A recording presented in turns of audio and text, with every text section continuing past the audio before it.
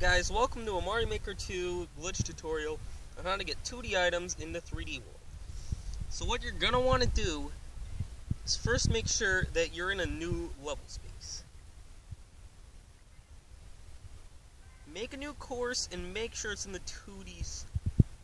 It could also be in 3D world to get items to the old styles. And you know what, that's actually a way better way to show this. What you'll see right there on the top right is a glitched item, and that's actually frozen coins, which is not available in 3D. Now you can easily see if I put this onto Blue Toad right now and shoot, the frozen coins act perfectly in 3D world.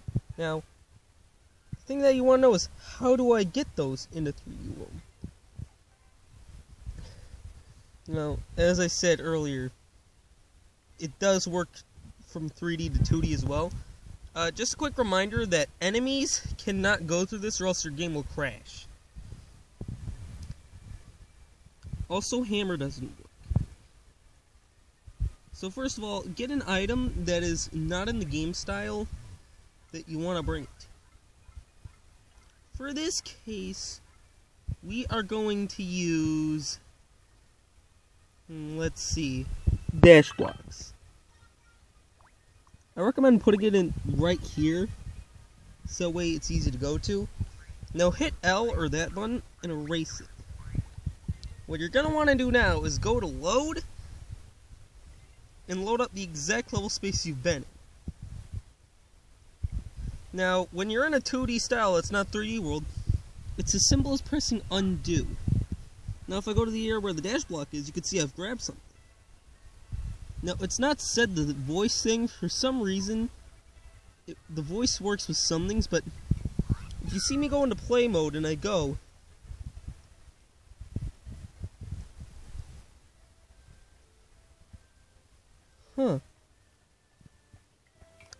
oh yeah, I forgot.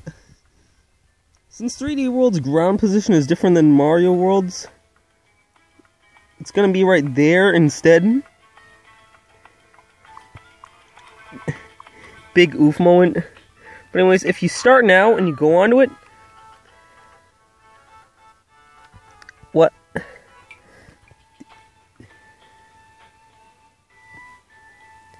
Oh, it won't let me move it. Alright, Alright, there you go. You can see that it worked exactly like the dash block. Give me a second. Oh, and there's actually a way to save it so you can use it more. As you can see, there's two grounds right here. That's actual ground, and this is the dash block. It will normally copy the icon from your most recently used item into there, but if there's no recently used item, it'll just be a white box. All you have to do is pin it, and then no matter what, if you go to Super Mario World, whatever game style, it'll persist until you switch over back to 3D World. And as you can see, the icons didn't change either. As you can see, it's still the Super Mario World ground mixed in with the Mario 1 ground. Now, some items work perfectly fine, like the dash blocks in 2D and the trees, kind of. But, like, certain things won't work as good. Alright, so one thing I'll mention while doing this, first of all, there's what the icon looks like refreshed with no icon inside of it. Also, too, it's really painful to do this to get to 3D World because it usually takes so long to get a 3D World theme. In case I didn't already tell you, but I probably did, what you gotta do is you gotta keep loading in the same spot over and over again until you get the game style you want. And, oh, finally, 3D World. What I wanted to showcase right here, that's a Goomba shoe. Now, I'm warning you, be prepared for the horrifyingness that you're about to see. That's a shoe Goomba shoe, whatever.